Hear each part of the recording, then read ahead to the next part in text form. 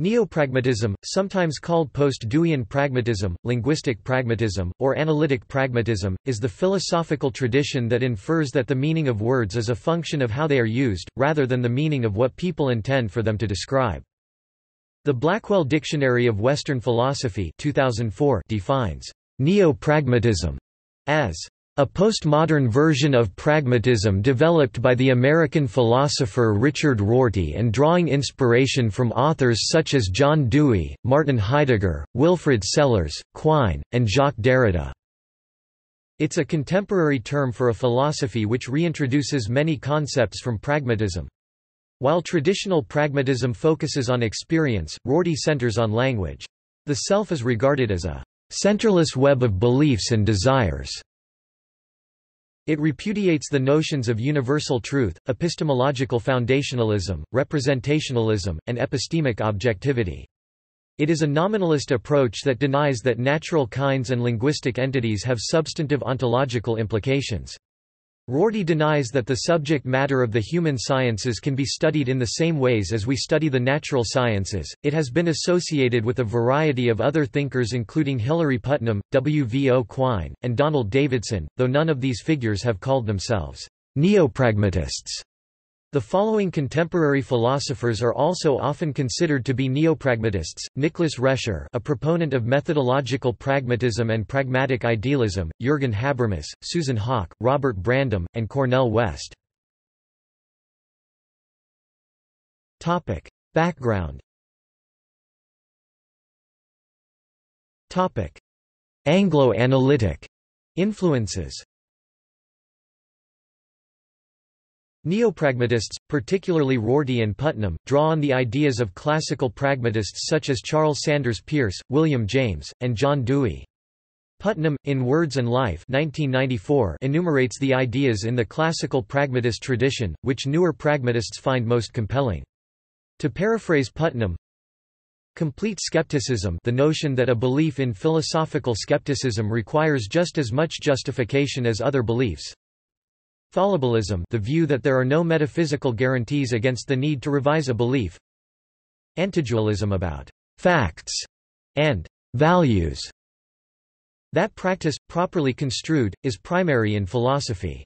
WL 152 Neopragmatism is distinguished from classical pragmatism, the pragmatism of James, Dewey, Peirce, and Mead, primarily due to the influence of the linguistic turn in philosophy that occurred in the early and mid-20th century.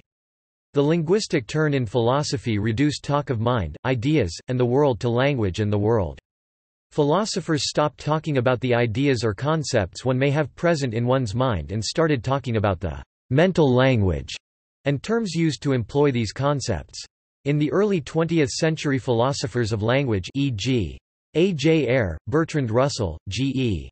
Moore, thought that analyzing language would bring about the arrival of meaning, objectivity, and ultimately, truth concerning external reality.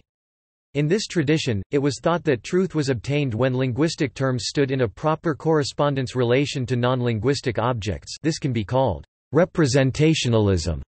The thought was that in order for a statement or proposition to be true, it must give facts which correspond to what is actually present in reality. This is called the correspondence theory of truth and is to be distinguished from a neo-pragmatic conception of truth. There were many philosophical inquiries during the mid-20th century which began to undermine the legitimacy of the methodology of the early Anglo-analytic philosophers of language. W. V. O. Quine in Word and Object, originally published in 1960, attacked the notion of our concepts having any strong correspondence to reality. Quine argued for ontological relativity, which attacked the idea that language could ever describe or paint a purely non-subjective picture of reality. More specifically, ontological relativity is the thesis that states that the things we believe to exist in the world are wholly dependent on our subjective mental languages. A mental language is simply the way words which denote concepts in our minds are mapped to objects in the world. Quine's argument for ontological relativity is roughly as follows.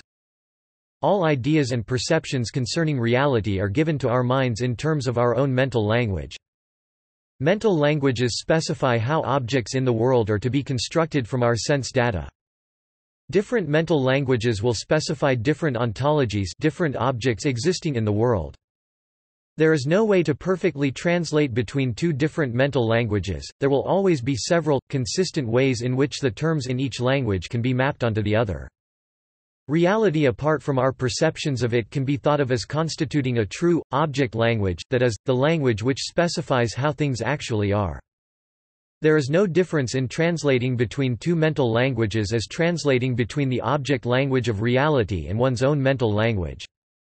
Therefore, just as there is no objective way of translating between two mental languages, no one-to-one mapping of terms in one to terms in the other, there is no way of objectively translating or fitting the true, object language of reality into our own mental language. And therefore, there are many ontologies, possibly an infinite number, that can be consistently held to represent reality. See Chapter 2, in Word and Object. The above argument is reminiscent of the theme in Neopragmatism against the picture theory of language, the idea that the goal of inquiry is to represent reality correctly with one's language. A second critically influential philosopher to the neo-pragmatist is Thomas Kuhn, who argued that our languages for representing reality, or what he called paradigms, are only as good as they produce possible future experiments and observations.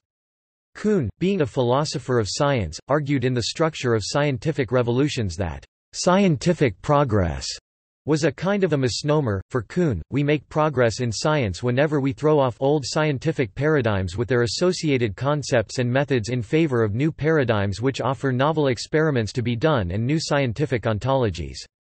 For Kuhn, electrons exist just so much as they are useful in providing us with novel experiments which will allow us to uncover more about the new paradigm we have adopted. Kuhn believes that different paradigms posit different things to exist in the world and are therefore incommensurable with each other. Another way of viewing this is that paradigms describe new languages, which allow us to describe the world in new ways.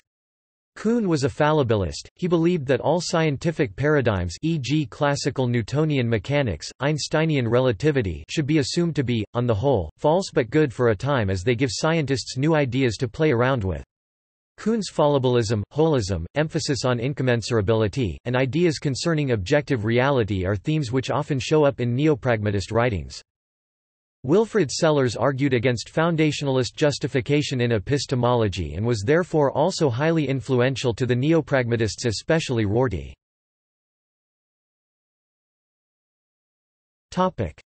Continental influences. Philosophers such as Derrida and Heidegger and their views on language have been highly influential to neopragmatist thinkers like Richard Rorty. Rorty has also emphasized the value of historicist or genealogical methods of philosophy typified by continental thinkers such as Foucault. Wittgenstein and language games. The later Ludwig Wittgenstein in the Philosophical Investigations argues contrary to his earlier views in the Tractatus Logico-Philosophicus that the role of language is not to describe reality but rather to perform certain actions in communities. The language game is the concept Wittgenstein used to emphasize this. Wittgenstein believed roughly that languages are used to obtain certain ends within communities. Each language has its own set of rules and objects to which it refers. Just as board games have rules guiding what moves may be made, so do languages within communities where the moves to be made within a language game are the types of objects that may be talked about intelligibly. Two people participating in two different language games cannot be said to communicate in any relevant way. Many of the themes found in Wittgenstein are found in neopragmatism. Wittgenstein's emphasis of the importance of use in language to accomplish communal goals and the problems associated with trying to communicate between two different language games finds much traction in neopragmatist writings. Richard Rorty and anti-representationalism.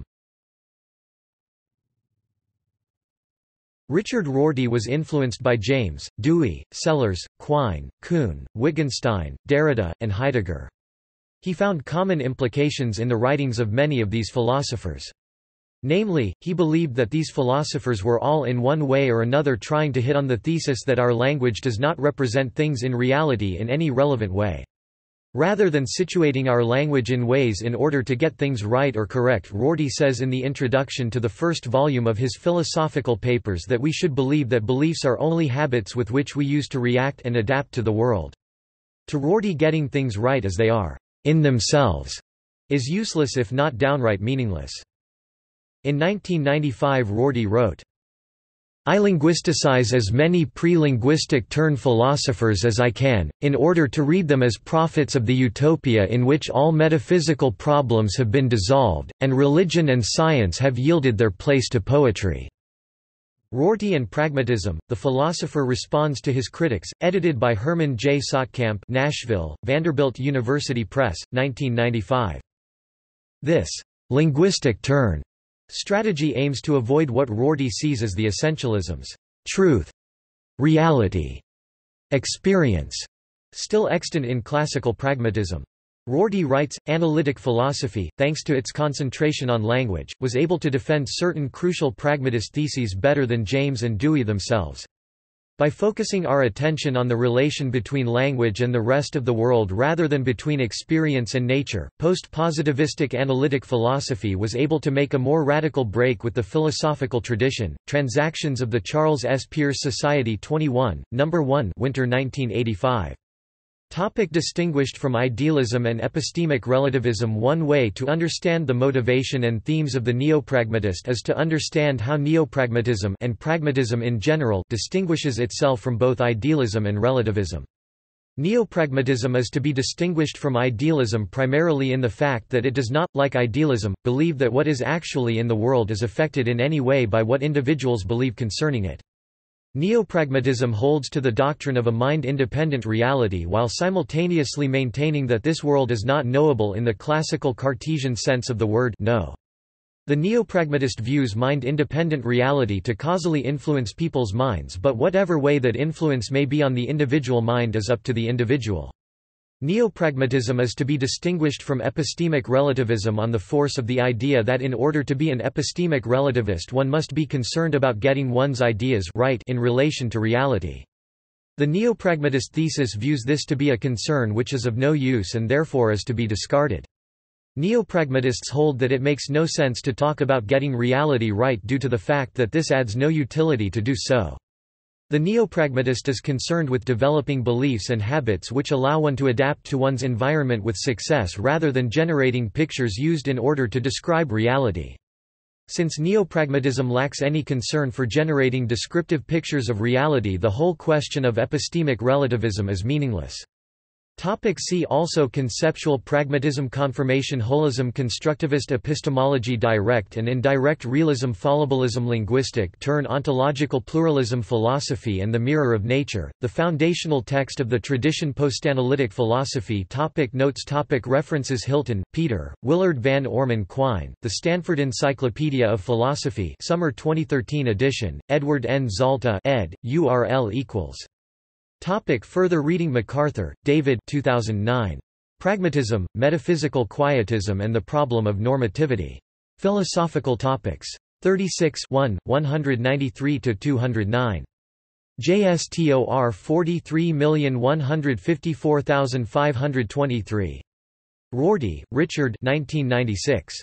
Objectivity, Relativism, and Truth. Philosophical Papers, 1–158 and n-161. JSTOR 40886990. External links. Neo-Pragmatist Philosophy of Education.